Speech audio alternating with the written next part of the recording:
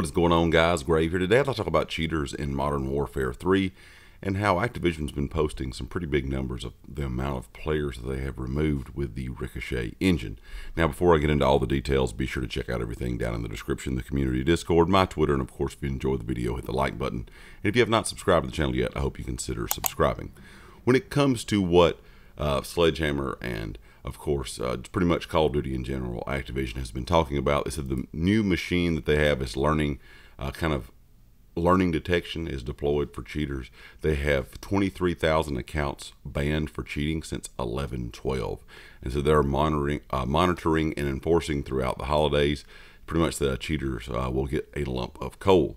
Now, there's still been a lot of reports of cheating, especially now that Warzone is out. We always knew that was going to be an issue. When Warzone was released, cheating is definitely something that, kind of runs rampant. It is a free-to-play thing. People are not purchasing the game, so that's always been an issue in any free-to-play game, really.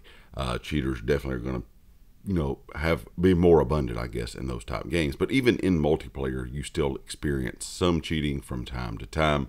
Not as bad as, definitely not as bad as it would be in Warzone. But there's been a lot of players reporting that they're seeing issues with cheaters not getting banned. They're reporting them, and it's pretty much blatantly obvious that these people are cheating, whether they're streaming or posting it on YouTube.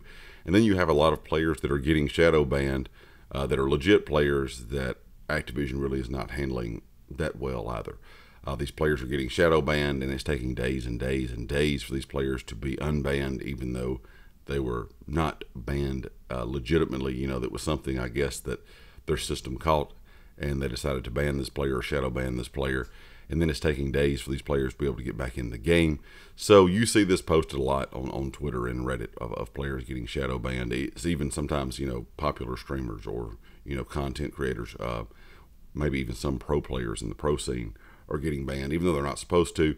And a lot of people feel like that the Ricochet engine does not work as it was intended, and some people feel like that it's not even really a thing.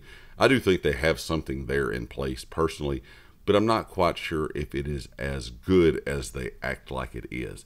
Yes, 23,000 accounts banned for cheating since 11/12 sounds like a great thing, but my question is, how many of those players have been allowed back into the game, and how many of those players just made a brand new account and pretty much got right back into the game as soon as they got banned?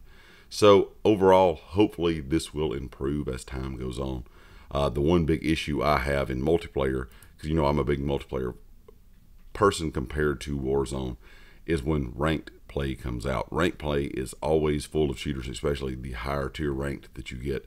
You start getting up in those top tiers in ranked, you experience a lot of cheating, whether it be in multiplayer ranked or in Warzone ranked. So I'm gonna be kind of curious to see what goes on there. But leave me a comment with your thoughts. Do you think that Sledgehammer is doing a good job? Do you think Activision has done a good job with the Ricochet engine? I know they're still making some tweaks to it, making some new things, kind of adding new things to it to, streamline it a little bit better to catch cheaters, I think, in a faster process. But leave me a comment with your thoughts. Let me know what you think. And, of course, I'll catch you all next time.